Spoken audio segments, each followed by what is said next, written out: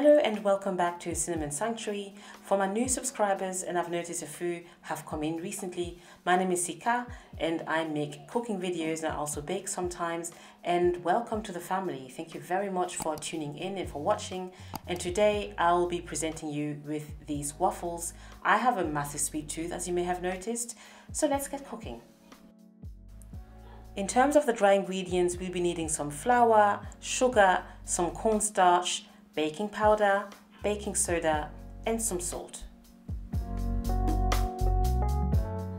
For the wet ingredients, we have some milk in here, as well as some buttermilk, a couple of eggs, some vanilla essence, as well as about 3/4 of a cup of oil. Now I'm just about to mix up all of the dry ingredients, and you may be wondering why I'm also using cornstarch for this recipe. The cornstarch just adds a little extra fluffiness to the waffles. The baking powder and the baking soda do that anyway, but the cornstarch just gives it that extra fluffiness that is needed when it comes to making waffles. So there's a tip for you.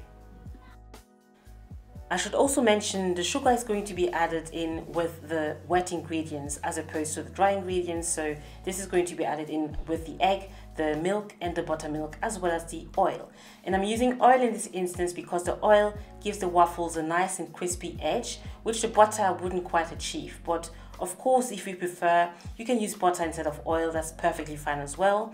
And in terms of the oil, I'm just going in with some vegetable oil, but any oil of your preference would work as well. How many times did I say oil? About 10 times?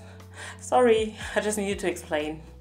Anyway, I just went in with the buttermilk, and we're just going to be mixing this all up, and then set this all aside once the oil has been added. Again, oil. And this is going to be added in with the dry ingredients once it's all mixed up. Let's also not forget the vanilla essence. So this is about half a teaspoon of vanilla essence, and we just added that in and mixing it all up.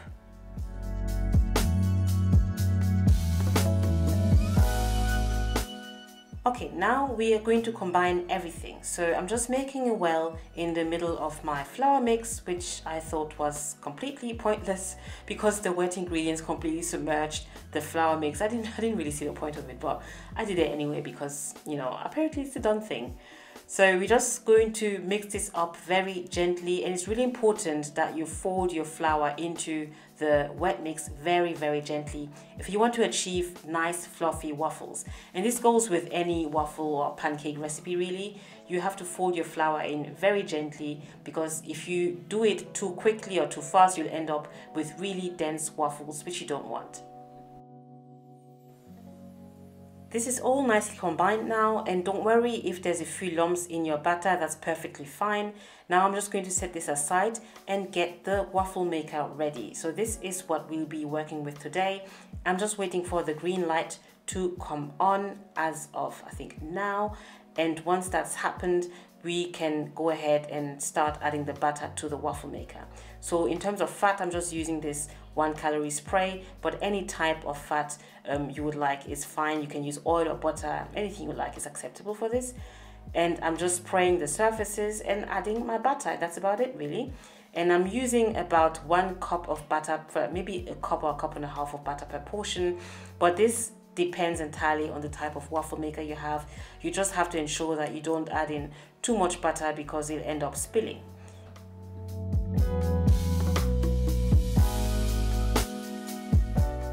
Waffle number 1 is ready. This took about 3 minutes, and I wish you could smell this. It smelled amazing. It smelled so good.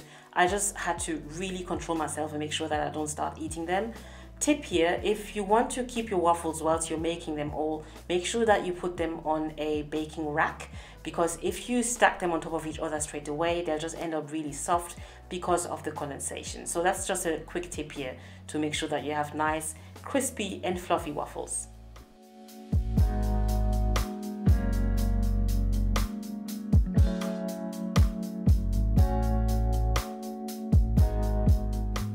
Our golden brown beautiful waffles are now complete. I managed to get 6 out of the batter mix, and they came out perfectly. They came out so well. nice and crisp on the outside and soft and fluffy on the inside. This is the perfect waffle recipe, trust me. And I've tried a few of them and I find that this one beats all of them by a mile, by far. So the cornstarch, as I said, adds this extra fluffiness. It makes such a difference to the taste as well. And I love having these with some fruits as well as some maple syrup to be extra naughty. I drizzle that on top. And yeah, this is the end result. This was so delicious. The kids just tucked in and they couldn't get enough, honestly. And they're really good to freeze as well. If you can't finish up the whole batch, they are very well frozen, so you can put them in the freezer and use them the next day. Put them either in the toaster or let them cook in the oven for about 5 minutes, 5 to 7 minutes, and they'll come out really well. I really hope you enjoyed this, guys. Hit the like button if you did. Don't forget to subscribe, and I'll see you very soon on my next video. Thank you for watching. Bye.